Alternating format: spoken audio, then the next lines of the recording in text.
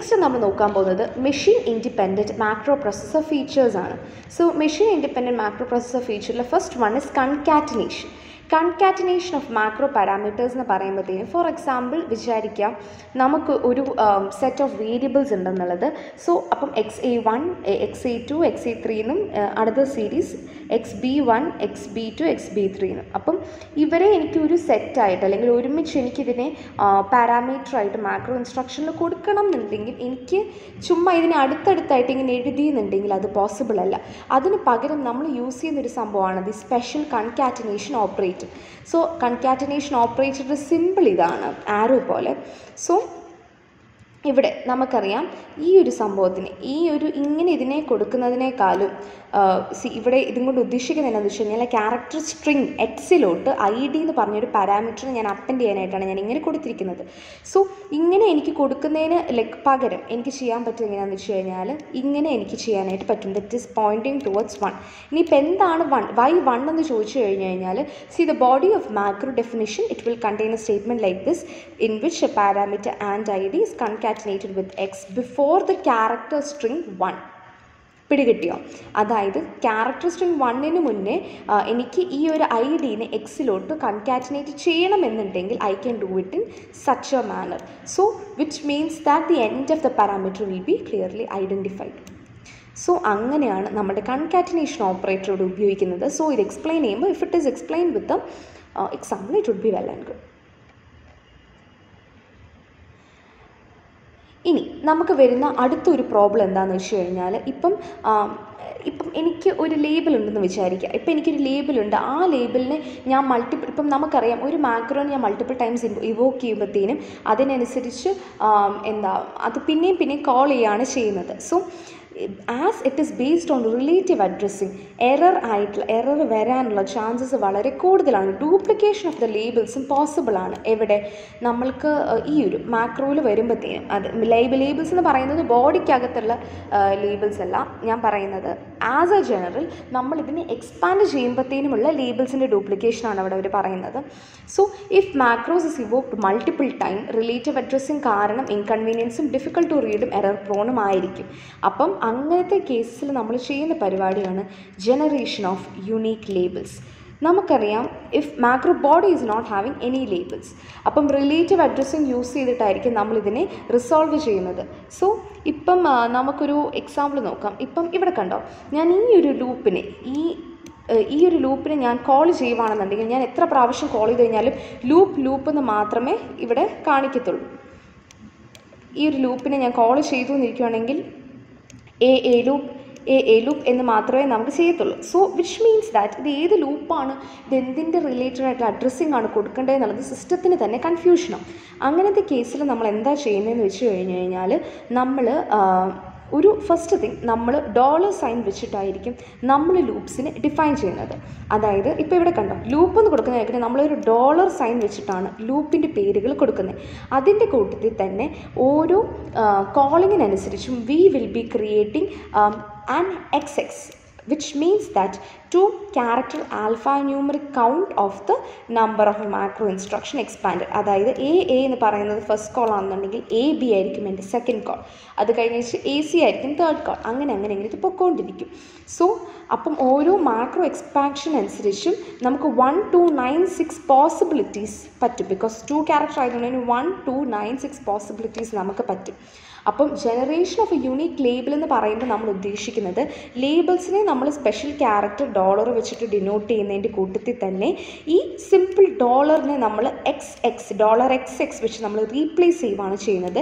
Where XX is the counter for the number of macro instructions which is being expanded. Next എന്ന് പറയുന്നത് conditional macro എക്സ്പാൻഷനാണ്. Conditional macro expansion എന്ന് പറയുമ്പോഴത്തേനും നമ്മൾ ഈ C പ്രോഗ്രാമിലൊക്കെ പഠിച്ചു പോയത് തന്നെ കണ്ടീഷണൽ സ്റ്റേറ്റ്മെൻറ്റ്സ് ഇല്ലേ, ഇഫ് എൽസ് അതൊക്കെ. അപ്പം അങ്ങനത്തെ 2 ടൈപ്പ് പ്രൊസസ്സർ ഡയറക്റ്റീവ്സ് ആണ് ഇവിടെ വരുന്നത്. സോ അതിന് കണ്ടീഷൻസിനനുസരിച്ചായിരിക്കും എക്സ്പാൻഷൻ പോസിബിൾ ആയിരിക്കുക. അതായത് കണ്ടീഷൻ ട്രൂ ആണെന്നുണ്ടെങ്കിൽ എക്സ്പാൻഡ് ചെയ്യും, അല്ല എന്നുണ്ടെങ്കിൽ അത് അതിൻ്റെ നോർമൽ പ്രൊസീജിയറായിട്ട് കണ്ടിന്യൂ ചെയ്യും. ഇവിടെ മാക്രോ ടൈം കണ്ടീഷണൽ സ്റ്റേറ്റ്മെൻറ്റ്സിന് 2 രീതിക്കുള്ള പ്രൊസസ്സർ ഡയറക്റ്റീവ്സ് ആണുള്ളത്, ഇഫ് എൽസ് ആൻഡ് ഇഫും സെറ്റും. ഇവിടെ നിങ്ങൾക്ക് നോക്കാനായിട്ട് സാധിക്കും. ഇപ്പോൾ ഇവിടെ കണ്ടോ, ഇഫ് എന്ന് പറഞ്ഞൊരു സ്റ്റേറ്റ്മെൻറ്റ് ഇവിടെ നമ്മൾ കൊടുത്തിട്ടുണ്ട്. ഇതെന്ന് പറയുന്നത് ഒരു ബൂളിയൻ എക്സ്പ്രഷനാണ്. ബൂളിയൻ എക്സ്പ്രഷൻ എന്ന് പറയുമ്പോഴത്തേനും ഈ ഒരു എക്സ്പ്രഷൻ ട്രൂ ആണെന്നുണ്ടെങ്കിൽ ഇതിന് താഴോട്ടുള്ള എന്താണ് പറയുന്നത്, അത്രയില്ല, ഇതിന് താഴോട്ടുള്ള ഈ ഒരു സ്റ്റേറ്റ്മെൻറ്റ്സ് എക്സിക്യൂട്ട് ചെയ്യും. ആൻഡ് എൻഡ് ഇഫ് എന്ന് പറയുമ്പോഴത്തേനും ഈ ഒരു ഇഫ് കണ്ടീഷൻ ട്രൂ ആയി കഴിഞ്ഞ് കഴിഞ്ഞാൽ എന്താണ് വരുന്നത് എന്നുള്ളത് ഇവിടെ തീരുവാണ്. അത് കഴിഞ്ഞിട്ട് ഇപ്പം ബൈ ചാൻസ് ഇപ്പം എൻ്റെ ഈ ഒരു ബുള്ളിയൻ എക്സ്പ്രഷൻ സാറ്റിസ്ഫൈ ചെയ്തില്ല എന്നുണ്ടെങ്കിൽ ഒബ്വിയസ് ആയിട്ടും അടുത്ത എൻഡ് ഇഫിന് മുന്നേയുള്ള എൽ സ്റ്റേറ്റ്മെൻ്റ് ആയിരിക്കും തപ്പിക്കൊണ്ട് പോകുന്നത്. സോ മാക്രോ, അപ്പോൾ അതാണ് ഒരു എക്സാമ്പിൾ. അതായത് ഒരു processor directive, macro processor directive എന്ന് പറയുന്നത് ഇഫ് എൽസ് എൻഡ് ഇഫ് ആണ്. രണ്ടാമത്തേന്ന് പറയുന്നതാണ് സെറ്റ് അല്ലെങ്കിൽ സെറ്റ് സിമ്പിൾ എന്ന് നമ്മൾ പറയും. സോ സെറ്റ് സിമ്പിൾ എന്ന് പറയുന്നത് ബേസിക്കലി നമ്മൾ യൂസ് ചെയ്യുന്നത് four storing working values during the macro expansion ആണ്. So which means that anything which is been beginning with and it is not A macro parameter, it will be initialise to 0. അല്ലാന്നുണ്ടെങ്കിൽ set ചെയ്ത് കഴിഞ്ഞ് നമുക്ക് value set ചെയ്യാനായിട്ട് സാധിക്കും. അതായത് usually 0 initialise ചെയ്യുന്നത്. എന്നാൽ ഇപ്പം എനിക്കിതിനെ സെറ്റ് ചെയ്യണം എന്നുണ്ടെങ്കിൽ ഒരു പർട്ടിക്കുലർ വാല്യൂയിലോട്ട് എനിക്ക് സെറ്റ് ചെയ്യണം എന്നുണ്ടെങ്കിൽ സെറ്റ് 1 എന്ന് പറഞ്ഞെടുക്കാം. It's A similar function of how we do an equal to. ഇപ്പോൾ ഇവിടെ കണ്ടോ, ഇവിടെ നമ്മൾ ഇപ്പം ഈ ഒരു കണ്ടീഷൻ, ഇപ്പോൾ ഇതിൻ്റെ ഇഫിൻ്റെയും സെറ്റിൻ്റെയും ഒരു എക്സാമ്പിൾ ഒരുമിച്ചാണ് നമുക്കിവിടെ കാണാനായിട്ട് സാധിക്കുന്നത്. ഇഫ് എന്ന് പറഞ്ഞ് നമ്മളിവിടെ കൊടുത്തു. സോ ഇഫ് കൊടുക്കുമ്പോഴത്തേനും നമ്മളിവിടെ എന്നാണ് കിട്ടുന്നത്, അപ്പോൾ ഈ ഒരു ബൂളിയൻ എക്സ്പ്രഷനാണ് ഇവിടെ വരുന്നത്. If this is true, set this value, this macro time variable to 1 and end if it is not the case, ഇപ്പം ഞാൻ തുടങ്ങി എനിക്കിപ്പം ഈ ഒരു സംഭവം സാറ്റിസ്ഫൈ ചെയ്തില്ല എന്നുണ്ടെങ്കിൽ my else part will be executed. അത് കഴിഞ്ഞ് എൻഡ് ഇഫിലോട്ട് പോകും. സോ ഇനി ഇവിടെ നമ്മൾ ഒരു മാക്രോ ഡെഫിനിഷൻ്റെ എക്സാമ്പിൾ വെച്ചിട്ടാണ് നമ്മൾ നോക്കുന്നത്. That is R D buff എന്ന് പറയുമ്പോഴത്തേനും അതിന് അഡീഷണൽ പാരാമീറ്റേഴ്സ് കൂടി നമുക്കിവിടെ വരുന്നുണ്ട്. EOR എന്ന് പറയുന്നത് two mark the end of the record and max length എന്ന് പറയുന്നത് maximum length of the record that can be used. So അങ്ങനത്തെ പുതിയ പാരാമീറ്റേഴ്സ് നമുക്ക് അഡീഷൻസ് ആയിട്ട് കൊണ്ടുവരാനായിട്ട് പറ്റും.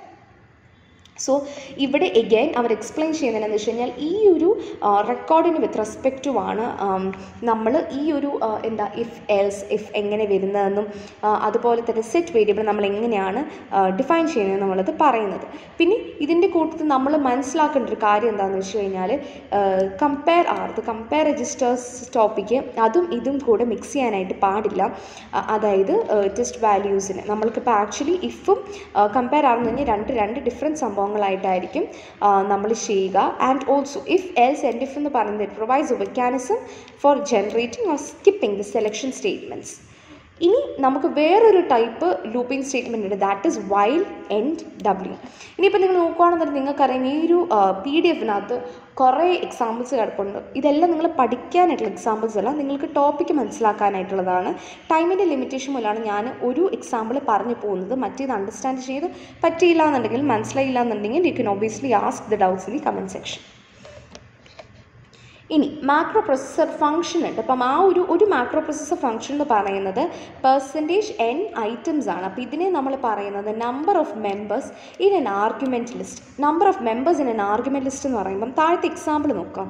ആൻഡ് EOR എന്ന് പറഞ്ഞാൽ നമുക്ക് 3 എലമെൻറ്റ്സ് ആണ് കൊടുത്തിരിക്കുന്നത്. സോ ഈ ഒരു ഫംഗ്ഷൻ ഞാൻ കോൾ ചെയ്യുമ്പോഴത്തേനും ഈ ഒരു വേരിയബിളിൽ എത്ര എലമെൻറ്റ്സ് ഉണ്ടെന്നുള്ളത് നമുക്ക് മനസ്സിലാക്കാനായിട്ട് സാധിക്കും. അതുപോലെ തന്നെ ഈ അറേസിലൊക്കെ നമ്മൾ ലിസ്റ്റ് ചെയ്തില്ല, അതുപോലെ നമുക്ക് ഇൻഡിവിജ്വൽ എലമെൻറ്റ്സ് ആയിട്ട് പിക്കപ്പ് ചെയ്യാനായിട്ട് സാധിക്കും.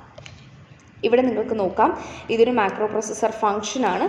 ഇവിടെ ഈ ഒരു വൈൽ ലൂപ്പ് കൊടുക്കുമ്പോഴത്തേനും എഗെയിൻ ഇവിടെ ഒരു കണ്ടീഷനാണ് വരുന്നത്. ഈ കണ്ടീഷൻ ട്രൂ ആണെന്നുണ്ടെങ്കിൽ അപ് ടു എൻഡ് W അതിൻ്റെ അടിയിലുള്ള കണ്ടൻറ്റ് എല്ലാം എക്സിക്യൂട്ട് ആവും.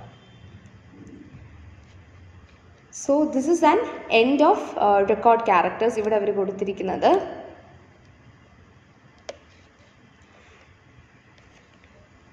So here what we are seeing is that again RDBF വെച്ചിട്ട് ഒരു എക്സാമ്പിൾ നമ്മൾ കൊടുക്കുന്നുണ്ട്. സോ ഇവിടെ നമ്മൾ ചെയ്യുമ്പോഴത്തേനും ഈ ഒരു ലിസ്റ്റ്, അതായത് 00, 03, 04 എന്ന് പറയുന്നത് എൻഡ് ഓഫ് റെക്കോർഡിനെ സൂചിപ്പിക്കാനായിട്ടുള്ള കുറച്ച് പാരാമീറ്റേഴ്സ് ആണ്. അതായത് നിങ്ങൾക്ക് നോക്കുകയാണെന്നുണ്ടെങ്കിൽ സ്ട്രെയിറ്റ് ആയിട്ട് ഇങ്ങനെ കൊടുക്കുന്നുണ്ട്. ആൻഡ് EOR എന്ന് കൊടുക്കുന്നതിന് പകരം അവർ ഒരു ഇങ്ങനെ ഈ എന്താണ് പറയുന്നത് ബ്രാക്കറ്റ്സ് ഇട്ടിട്ടാണ് 3 എലമെൻറ്റ്സിന് ഇവിടെ കൊടുത്തിരിക്കുന്നത്.